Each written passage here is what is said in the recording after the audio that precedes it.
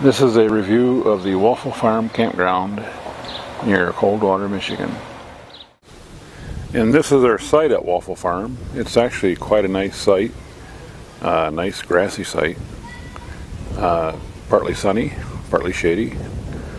Pretty nice. This site has electric and water, but no sewer. Some sites have full service with sewer, so it depends on what site you get. And like many private campgrounds, most of these, or at least half of these sites, are seasonal. And there are plenty of daily sites though. You just have to reserve ahead because it's a pretty popular place. Well, this is the beach at the campground. Kind of small, but not too bad. Now this is Craig Lake. It's one of 6 lakes, I think, known as the Chain of Lakes near Coldwater, Michigan. And basically there's a channel or a creek or something between each one of the lakes, so that with a boat you can actually traverse the entire chain of lakes.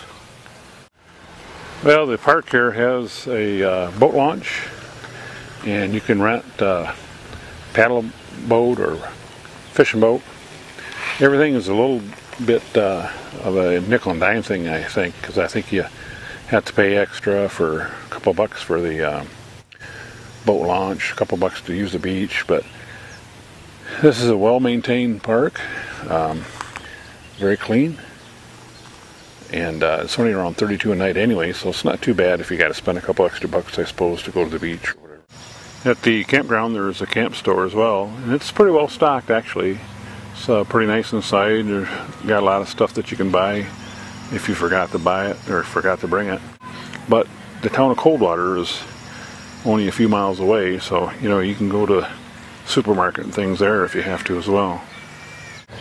Now the park also has a driving range, a miniature golf course, and an arcade in this building.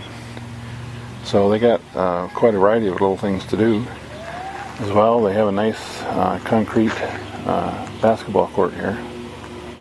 There is free Wi-Fi at Waffle Farms, but anything else that's free, you get what you pay for.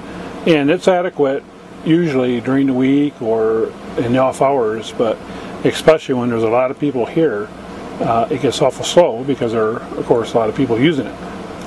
I also found that the 3G connection is quite good here as well, so that's an option